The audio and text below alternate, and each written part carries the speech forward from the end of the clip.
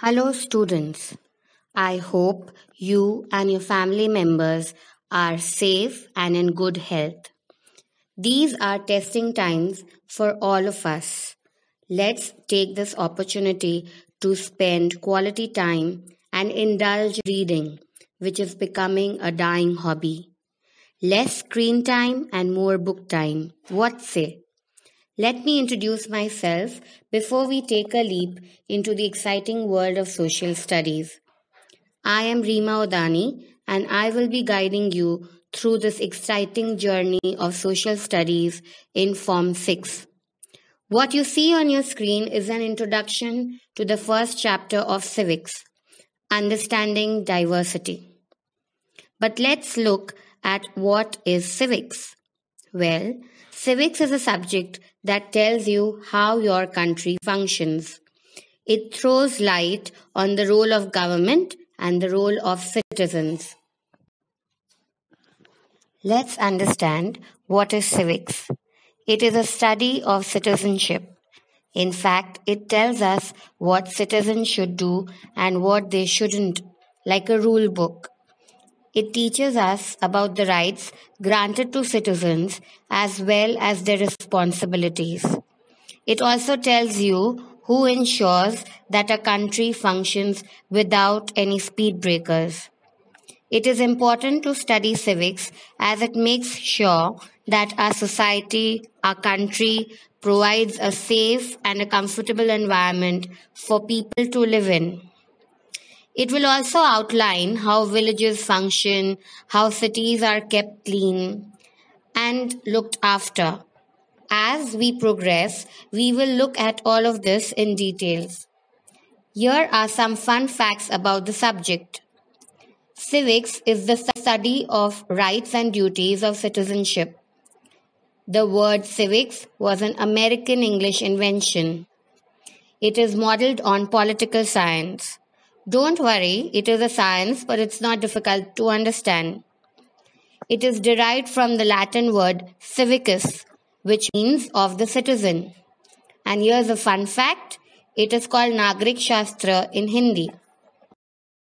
Why is civic education important? Successful democracies depend on the active participation of informed citizens. Civic education aims to inform and empower citizens to fulfill this role. The purpose of civic education is to encourage and empower us to understand our political environment and to actively participate in democratic processes. This is why civic education is also known as democracy education. Civic education provides us with knowledge. For example, knowledge about our rights and responsibilities as people, and on the roles and functions of government institutions and parliament. This knowledge empowers us to claim our democratic rights as well as demand good democratic governance from our elected leaders. That means that civic education shows us what we can do to protect and support our democracy. We need to learn about our rights to be able to claim them for our benefit, as well as defend and use them responsibly. A lot of this information is laid out in our country's constitution. Why do you think it is important to study civics? You must have seen your parents listening to political debates on news channels and discussing politics with their friends.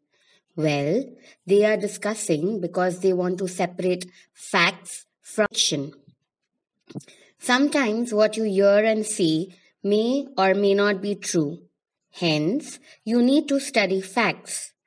You can only do that if you have a clear understanding of how things should work. Well, you will be eligible to vote in another 5 to 6 years.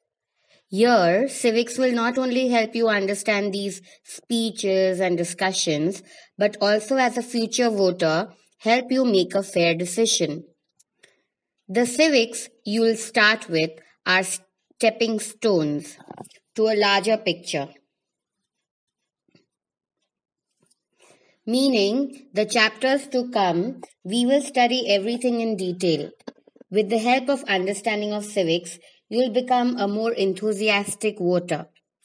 Another fun fact: Benjamin Franklin, who was one of the founding fathers of the United States of America, is known as the father of civics. The overall objective of civic education is to promote active and responsible citizenship. Successful democracies critically depend on active citizens, people like you and me, upholding and claiming our rights. But active citizenship is not only about having rights. It is also about living up to our democratic responsibilities. For a democracy to function, it is the responsibility of people to monitor the performance of our government and hold political leaders accountable to fulfill their promises and to serve the people. If we see that things are going wrong, we can mobilize others in our community to raise awareness, change policies, or ensure that proper implementation of policies and the law occurs as it should. While the state is responsible for providing basic services, it is up to the people not to violate the rights of others. Now that we are learning about diversity in our country, it is important that we know some important things about our country. Here are some fun facts for you. India is the world's largest democracy. It means that the government in our country is for the people, of the people, and by the people. We will learn about it in detail in the coming chapters. Another fun fact is India is the only country where different cultures, castes, religions, and languages coexist. India is a nation and also a subcontinent. Lastly, India is Asia's second largest country. You will also be amazed to know that many philosophers and life changers are born on this soil. What is diversity? Diversity is the result of different cultures, religions, and lifestyles coming together. In India, each state has its own culture and traditions, its own unique identity. Even though we come from different backgrounds, we are all Indians. That's diversity.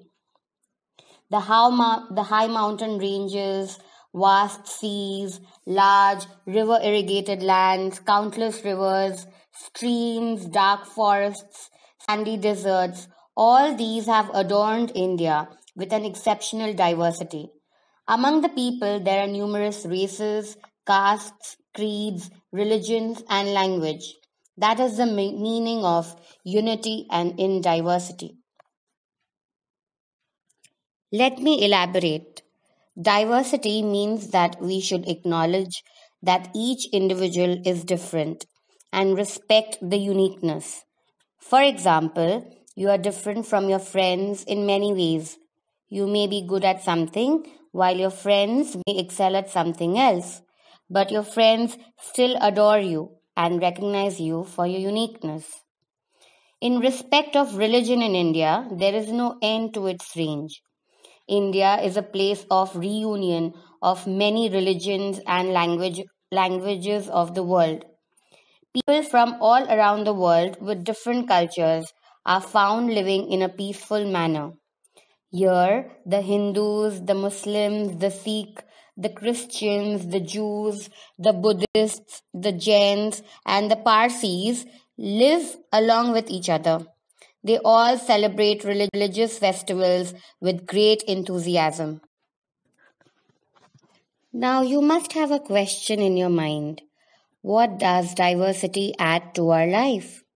The obvious answer here would be that diversity adds variety to our life. Let me explain this with a very simple example. I'm sure all of you love ice creams. Now imagine that you went to an ice cream vendor and you asked him for an ice cream. He gave you a vanilla ice cream. But you wanted to know whether there are other options available or not. To your disappointment, the shopkeeper told you that only vanilla ice cream is available. Won't you be disappointed? Won't you get bored of eating the same ice cream again? The same applies to diversity. Diversity adds a lot of excitement, happiness to our life. It helps us understand our surroundings. It tells us many things we didn't know about.